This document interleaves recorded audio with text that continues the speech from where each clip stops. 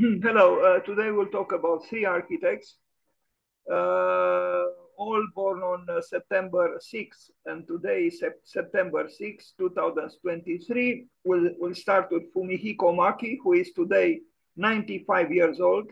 Let's wish him happy birthday. As you can see, born on September 6, 1928, is a Japanese architect who teaches at Keio University SFC. In 1993, he received the Pritzker Prize for his work, which often explores pioneering uses of new materials and fuses the cultures of East and West. Anyway, this is not my description. It's from Wikipedia. This is the man, 95 years old today. Happy birthday, Mr. Maki. Um,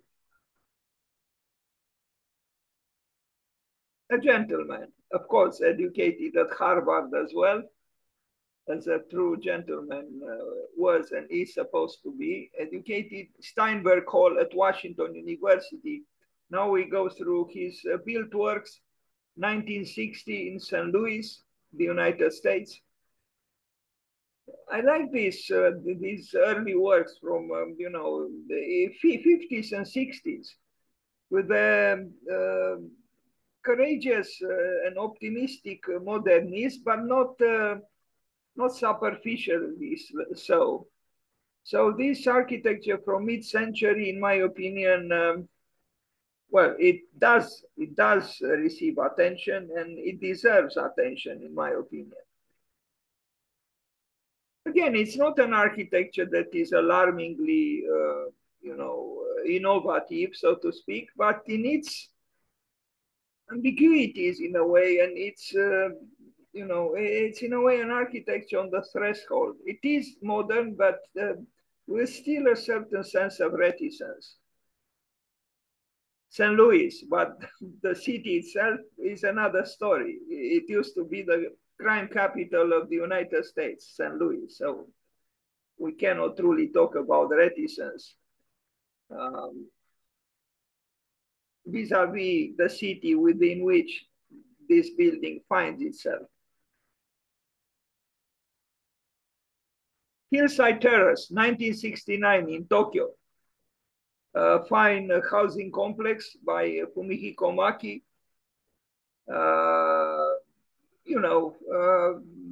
Again, his architecture is uh, discrete in a good sense of the word, and maybe the word discrete should be employed very often, if not always, in a good sense. 1969, 1998, I guess that there was, added something later, 30 years later almost. Tokyo. Yeah, a housing complex which is sensitive and not extravagant. Fumihiko Maki.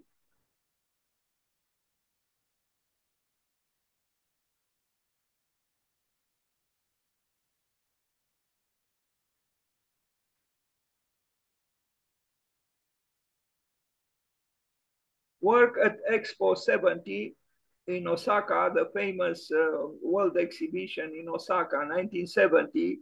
He worked with Kenzo Tange and others, Kiyonori Kikutake, Arata Isozaki. There were very important architects at that time, all of them.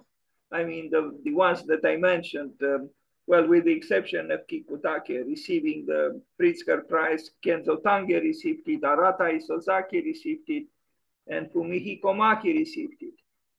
So what is it about these Japanese? Traveling back in time to the streets of Osaka, Japan in 1970, people today can only imagine the visions many architects around the globe had for future designs and innovative building technologies that would later ignite today's generation of architects. The theme of the expo was progress and harmony for mankind. Hello, Ukraine. And the aim was to showcase the possibilities of modern technology to create a foundation for a high quality of life and peace throughout the world. Hello, Mr. Putin. Images from the event after the break.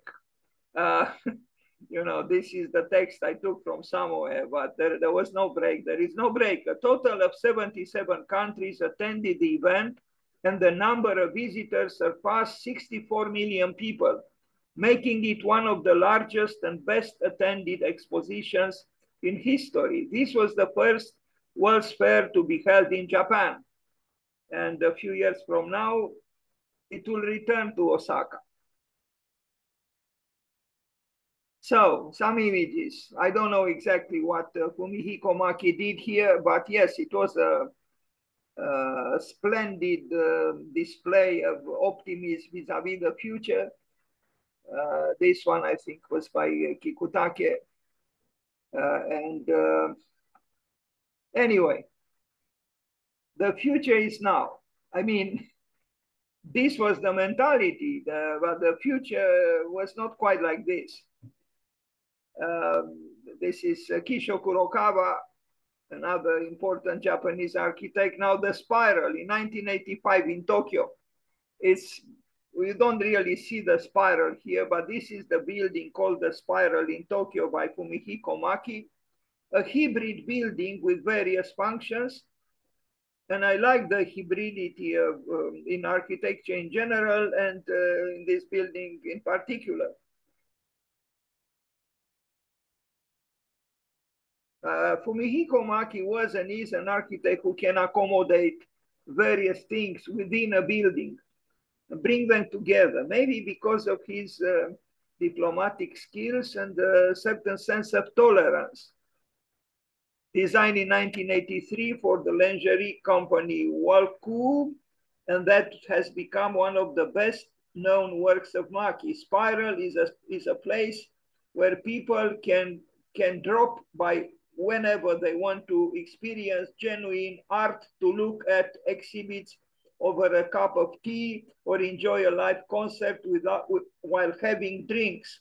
Therefore, the Spiral building is designed to meet varied needs for flexibility, I guess. The concept, as part of the concept of fusion of art and life, Spiral building combined the use of commercial functions, fashion shop, stores, restaurant, cafe, beauty salon with cultural and artistic activities carried out in a multi-purpose room, fashion shows, art and contemporary design exhibitions, theater, dance, concerts, etc. Here is the spiral. The interior, yes, the spiral does show up. This brings to mind some echoes from a store designed by Frank Lloyd Wright, and maybe even to an extent another designed by him, the famous Guggenheim Museum. But towards the outside, you don't anticipate the presence of the spiral in Fumihiko Maki's work. This is one of the least flamboyant architects in contemporary times, Fumihiko Maki. Even the spiral itself, explicit as it is inside, is rather something a little bit unusual in his work. Now, a gymnasium from 1984, Fujisawa Municipal Gymnasium. This is a more futuristic structure, if I am to call it so, metallic as it is. He took risks. Any important architect takes risks, even those with a more mellow, so to speak, relationship with life and reality in general. Japan built some remarkable gymnasiums. If we have to think also about what Kenzo Tange did, but was not the only country. But executed impeccably, as you can see. It's an architectural mechanism impeccably built. Makuhari Messe, 1989, Chiba. I don't know what this is. Let's read. formerly known as the Nippon Convention Center, the Makuhari Messe, derived from the German word meaning trade fair, is the second largest convention center in Japan behind only Tokyo Big Sight. Makuhari Messe was designed by famous Japanese architect Fumihiko Maki and was completed in 1989 with the intention of establishing the area of Makuhari as an architectural destination separate from the Tokyo proper. Sited in the northwest corner of the Chiba prefecture in eastern Tokyo, the messe's expansive interiors and multitude of exhibition halls lends itself to high-capacity events, including a plethora of recent high-tech expositions and trade shows. The four-level complex exceeds 1,000 square feet, 1 million square feet of floor area and is comprised of 11 exhibition halls. Well, these are numbers, but let's now look at the quality of the building. It's huge indeed. For a prosperous Japan.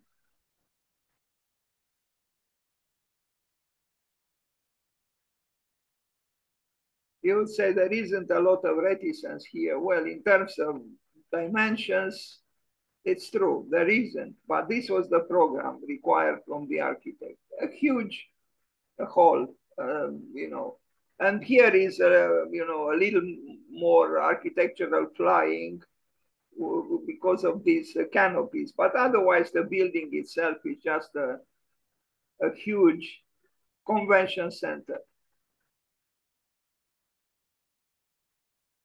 Fumihiko Maki. Tokyo Metropolitan Gymnasium, 1991.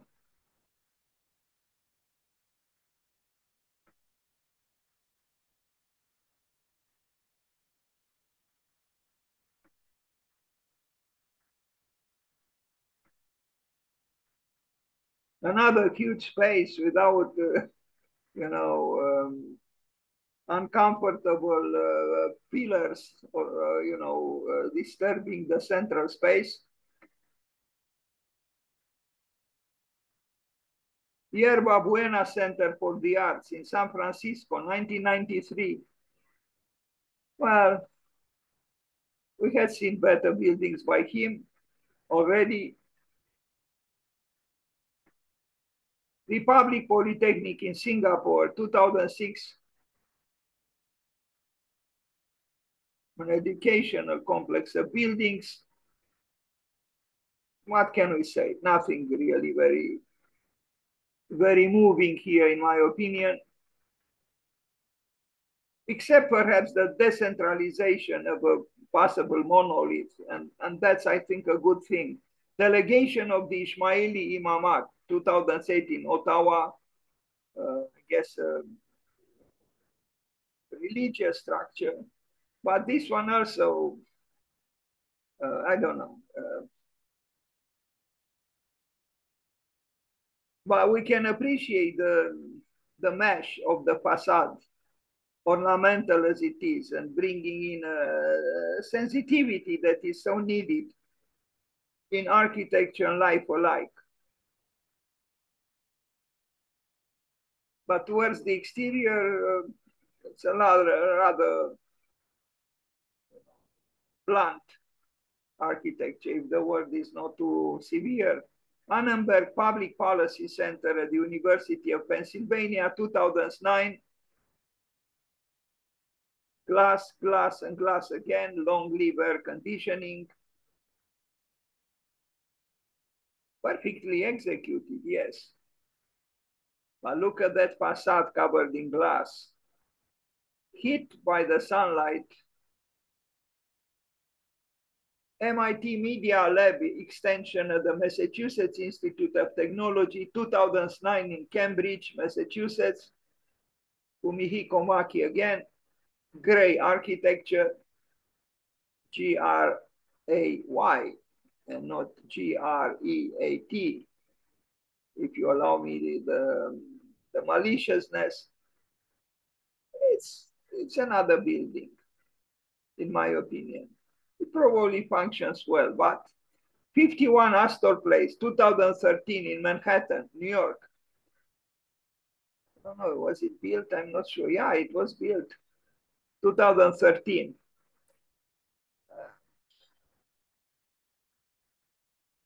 Yeah,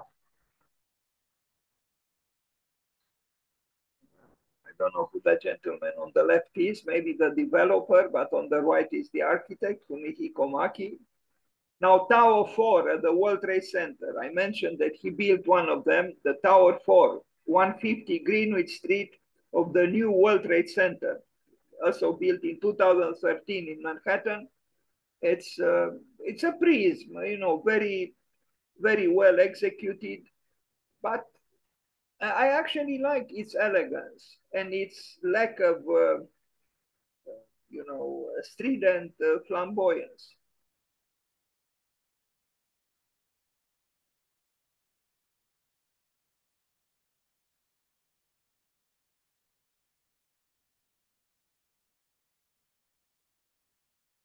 Fumihiko Maki. Again, glass and long live glass and long live the alarming electricity bills. Aga Khan Museum, 2014 in Toronto. An international architect, no doubt, Fumihiko Maki.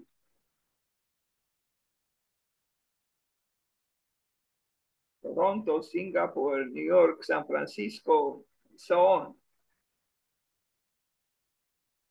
With fame comes a plethora of commissions. Another work in Singapore, Skyline at Orchard Boulevard, uh, tall building. We know that Singapore is the Switzerland of Southeast Asia, so they can build anything. There is the money and there is the political will. So they invite architects from various countries of fame to build, build, and build again. The Switzerland of Southeast Asia affords uh, the erection of many ambitious projects. SeaWorld Culture and Art Center, 2017 in Sheku. I don't know what this is, but we can read here. Maki and Associate was invited by China Merchants Property Development. Yes, China, one of the most revered Chinese real estate companies, to undertake they wrote this, I guess, first project in China. Our mission was to design the first cultural facility within the Sea World's multi-use development that serves as a dignified house of art and culture for Shenzhen and Greater China. The building form follows a two-part composition, a podium and a pavilion. The sculptural podium, clad in white and green granite, houses the museum and retail functions. The pavilion consists of three cantilevered volumes protruding to the surrounding city, mountain, park, and sea. The three volumes house a theater, restaurant, and multi-purpose hall.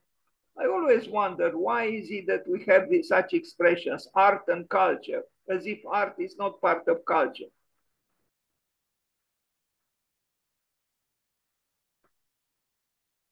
This is the building, or yeah, it's a good work, but again, not alarmingly innovative.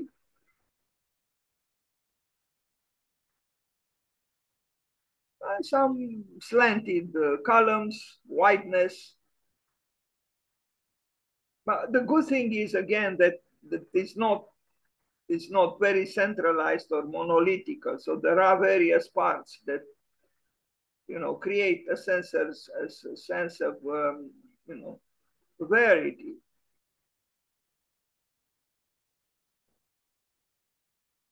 But for me, it's too septic. It's too,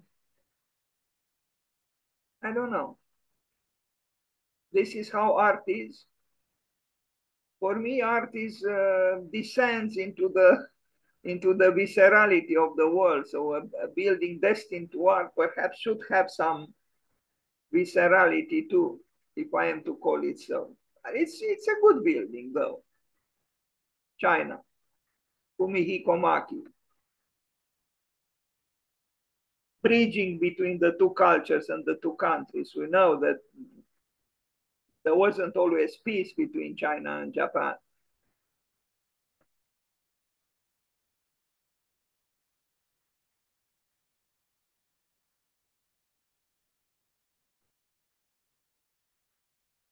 So much whiteness does tire me off, I confess.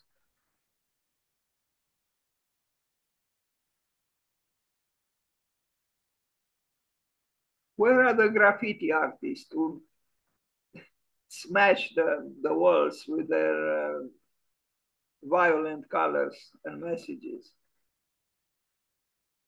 Really, where are they? Or maybe in China they cannot afford to live adventurously. They might be thrown in prison. Fortunately, there are some projections here, large projections. But again, these tiring white walls, of course, waiting for the rebelliousness of art. But why? Anyway, China, a nice sketch by Fumihiko Maki, rather poetical.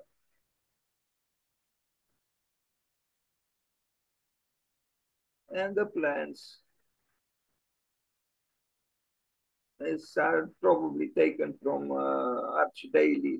They show a lot of drawings, and I'm glad they do, but they're always very whitish and gray and rather pale.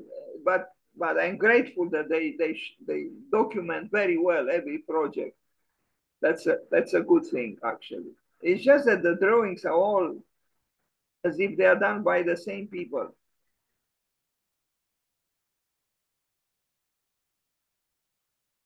China. Works in progress, Fumihiko Maki. United Nations new building in New York City. Uh, I don't know exactly what he was supposed to do here.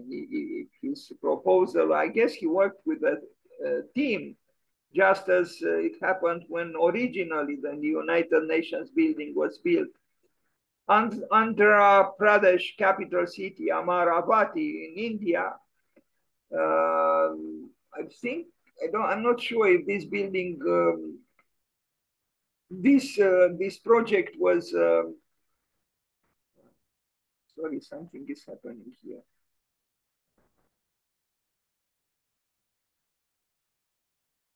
Do you see any image? You probably do. Hello? Do you see the We images see or the not? writing. Pardon? No, we see the writing. Pardon? You We see see the the right. writing. Okay, last week it was reported that Foster and partners had been selected to design the capital complex of Amaravati, a new capital city for the state of Andhra Pradesh in southeastern India. The commission, however, has not come without controversy. As revealed by Indian news company The Wire, the project had earlier been awarded through invited competition to Japanese firm Maki and Associates, who were later removed from the project under uncertain circumstances. So I guess things happened. That this was his project. Anyway, I don't know what to think of it. It's yes, it's serene, but there was a need for a statue either made by Alexander Calder or Calder-like. Anyway, it was not built in India, and his project or their project was removed under, unknown circumstances.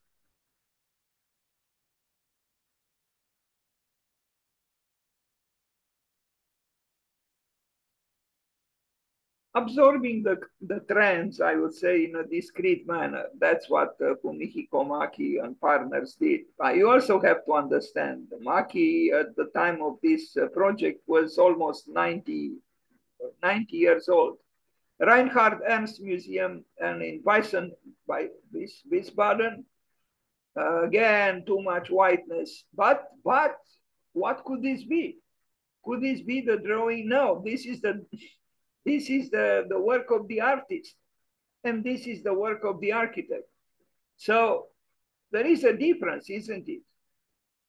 The museum, the museum, the Reinhard Ernst Reinhard, I guess is the name of the artist, and the museum dedicated to him is like this, proposed by Fumihiko Maki, but the artwork of the artist is totally different. Well, I don't know what to think about this. Why is it that architects are so, pudic, or I don't know, prudent, or I don't know how to describe them. Here is the artist and here is the architect. I mean, the building was probably finalized. The last image I have in this presentation is this one. So the construction began, but I don't have later images of it. But we do see, in these renderings, what the museum was supposed to be for this artist, Dionysian as he is, an Apollonian building for a Dionysian artist. So let's wish happy birthday to Fumihiko Maki. Thank you.